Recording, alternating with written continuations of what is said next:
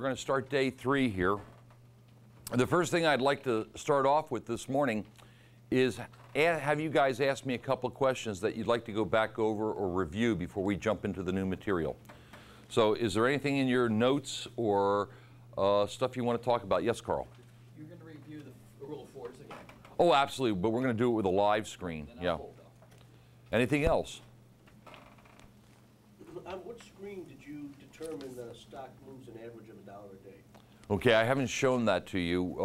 We're going to find the average true trading range or average daily trading range on a financial website like Smart Money or like CNBC.com or something like that. And again, we've only touched on a few of these things. Everything we've talked about, we go into in more and more depth as we go along in the course.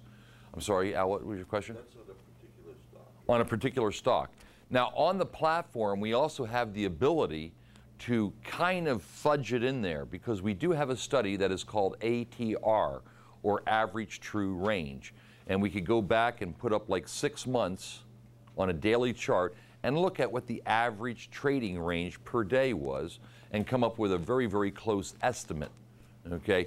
Now, how do you really do average daily trading range? If you want to do it yourself, and you guys already know, I like you to do it yourself so you truly understand what's going on. Well, you go back at least 20 days and you look at the high and the low of your stock and you put it on like an Excel spreadsheet. And you ask the Excel spreadsheet to subtract the little number from the big number, and that gives you your range. You then add up all the ranges, 20 of them, and divide by 20. And that gives you your average for 20 days. And then each day you add a new day and you drop off the old one, and now you have a moving average. So how do we do it again? We'll find the average daily trading range, find the high and the low for the last 20 days, and you can do this right off of a chart, okay? Add up all 20-day ranges and divide by 20. Now, Mike, is 20 enough? Well, again, it depends on your trading style. If you're going to be a short-term trader, 20 days is a lot. But if you're going to hold this thing for 2 months, maybe you need to go out 90 days or 100 days, okay, to get a better average. Remember what I told you about statistical probability. The more statistical evidence you have, the better the rule will work, okay? So that's a couple of different ways to do it. We can use the platform, or we can and cheat a little bit. It's a lot faster. Or we can actually do the math. Okay. Now, I think as beginning traders, you should set up a spreadsheet and do the math. Now, as you start to get used to it, one of the things that the students always are amazed by is when one of our OTA instructors stand up here and we go, now, Cisco is going to move up right now. And you go, well, how does he know that? Well, guys, that's the difference between me and you. I've been doing this for 27 years, okay? I know all the numbers in my head. I know where the support lines and the resistance lines are. I have them memorized because I work with them every day. To you, it's almost a mystery. We're seeing a declining market here.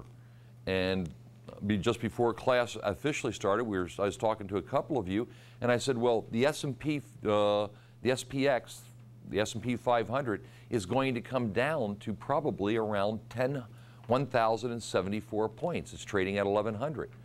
Where did I get that 1,074? Well, somewhere along the line, that was a resistance line, and then it broke through it, so it's going to be a support line now. And I know that, already?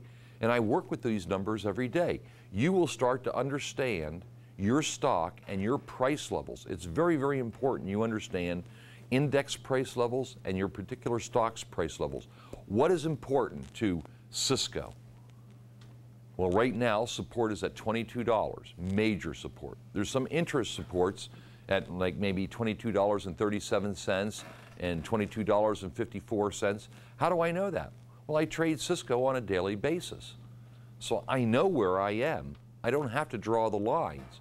Right now, you guys have to draw the lines. You have to go to a chart, you have to see where the support line is or where the resistance line is, you have to draw it, you have to pull a crosshair down on it, and you have to look at the number. But you do that every day, you start to remember those numbers, okay? So the old, what, you sling enough mud against the wall, some of it's bound to stick. Okay, any other questions? Okay, well, let's just jump into some new information familiar with, so that further takes that pool down. So maybe you want to do the smart select and get 20 of them, and then you look and go, well, I haven't a clue who, you know, Zambezi Airlines are, and I know nothing about the airline industry. So throw that one out. But I know something about Yellow Freight or Consolidated or Roadway because I happen to be in the transportation business. So that one you'd be a keeper. Now we take it out and see, does it have the million average daily volume? Does it match the beta? Does it have the price? And those sort of things, okay? So it just kind of, the IBD thing is just to give you kind of a gene pool of selection. Then you have to be particular of what comes out of there, all righty? So it just finds you a big pool, and then you can narrow it down to a few stocks. Okay, here's some of the things we're going to do today. I'm going to do some live trading for you, and then later in the day, I'm going to give you guys hour and a half, couple hours of trading yourselves, and we'll work on some specific projects. We're going to talk about order execution first thing this morning. We're going to do some give you your first lecture on shorting, so you guys clearly understand it and understand the rules. And we'll talk about trading remotely because we break the 7-day class into a 3- and 4-day section. Some of you guys will be going home. You won't be staying here for the entire week. So I want to make sure that when you go home, you know how to set up your trading station and your trading office, okay? And we're going to talk about broker selection and stuff. And then some of you will actually, in between, when you take this break, we'll try to do some live trading. So I want to talk to you about preparing for live trading because you don't have all the information. This is a 7-day class, okay? And of course, the last thing of the day is always with OTA will be a heavy dose of risk management.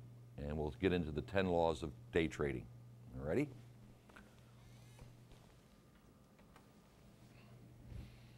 Now, we looked at a couple of different things on the platform. We talked primarily about DART and the smart order routing technology that each platform has.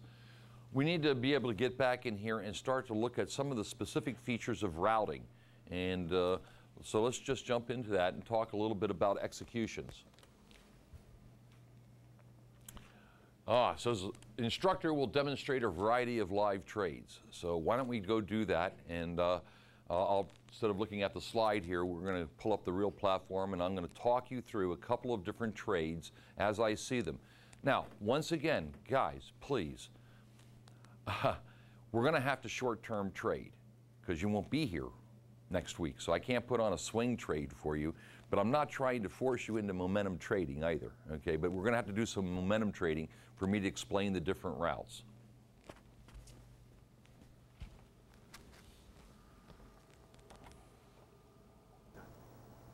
Alrighty, gang, let's go out to the platform, and here's exactly what we were looking at the other day. Same setup, okay?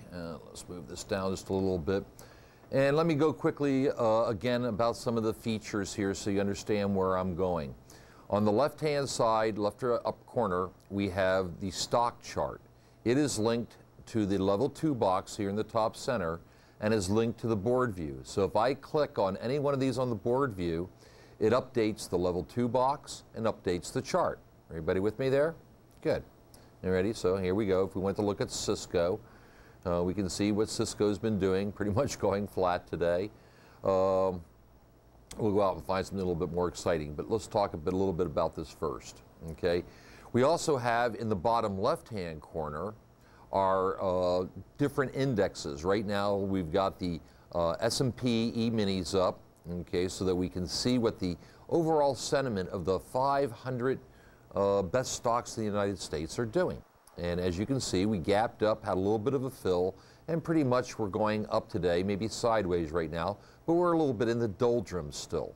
Okay, so as we approach a little bit later, we'll get into some live trading, maybe we'll get some good action here. Again, this chart is linked to this board view in the upper right-hand corner. I just highlighted it. So if I wanted to look at the Dow Jones, I could just click on the DJI, and we see it has a similar shape as the S&Ps did. We can look at our trend, and we can see that it's been moving below the dollar, or the $1. It's not a dollar, guys. The 1 unit, okay, the 1 line, okay, most of the day. You ready? We can look at the NASDAQ composite and see that it has gapped up a little bit of fill. Looks like it's a little stronger than the Dow is today. You ready? So again, we're linked from this upper right-hand board view to this lower left chart. Let's go back to our S&Ps. Okay. Those are the links, etc. We want to try to focus on our S&Ps, as I said earlier, because these give us a really good sentiment factor of what the overall market is thinking. And we can look up here and you can see that Cisco isn't all that highly correlated today. You can see right here at 12 noon where the S&Ps go up. Well, Cisco has a little bit of a pop up, but it's not very strong today. Now, when the S&Ps went down here earlier, can everybody see that at the same time, Cisco went down about the same amount? Alrighty? So, if anything, we would say that Cisco is a little fragile today. I wouldn't say it's really weak. It hasn't tanked when the S&Ps went down, but it did go down with them. But it's not going up as strongly when the S&Ps go up. Okay? Let's just take a look at somebody else. How about Microsoft? Now you can see Microsoft is very weak today compared to the S&Ps. When the S&Ps did a little bit of a sell-off, Microsoft came down very strongly. When the S&Ps went sideways, Microsoft went sideways. When the S&Ps rallied strongly, Microsoft had a little bit of a hump up, but as soon as the S&Ps showed any weakness, Microsoft started to fall off. So if we saw a great downturn in the S&Ps, Microsoft might not be a bad stock to go short in. Everybody got that? Okay, let's just find a stock out here. This one's a little range bound, but we can work with it. Let's make the chart nice and big here, and I want to draw a couple lines on here for you. First off, can everybody see that yesterday's high right in this neck of the woods here probably would have been a pretty good line